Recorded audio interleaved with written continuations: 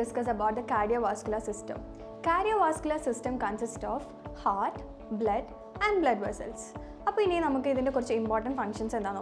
Its primary function is to transport nutrients and oxygen-rich blood to all parts of the body and carry back the deoxygenated blood back to the lungs.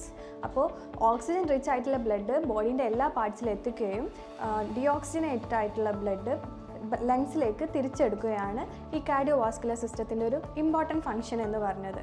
It consists of a lot of organs and tissues. ഇനി നമുക്ക് അത് ഏതൊക്കെയാണെന്ന് നോക്കാം. The first one is heart.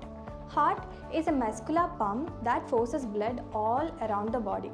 Okay, and the second one എന്ന് പറയുന്നത് it's a system of closed blood vessels. അപ്പോൾ ഈ vesselsൽ ഏതൊക്കെയാണ് included എന്ന് നോക്കാം. The first one is arteries. Arteries are the vessels that carry blood away from the heart. And the second one is vein. Veins are the blood vessels that carry blood towards the heart. Third one is the capillaries. Capillaries are tiny blood vessels which are branches of the arteries. നേരത്തെ നമ്മൾ പറഞ്ഞ arteriesന്റെ branches ആണ് capillaries and its job is to deliver blood to all the body tissues. And now let's look to the two types of blood circulatory system. The first one is systemic blood circulatory system. In systemic blood circulatory system, blood is transported to cells, organs and tissues all over the body. And the second one is pulmonary blood circulatory system. In pulmonary blood circulatory system, blood moves in between heart and lungs.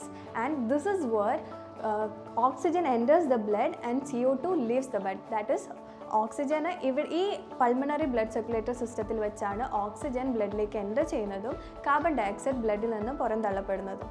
Thank you.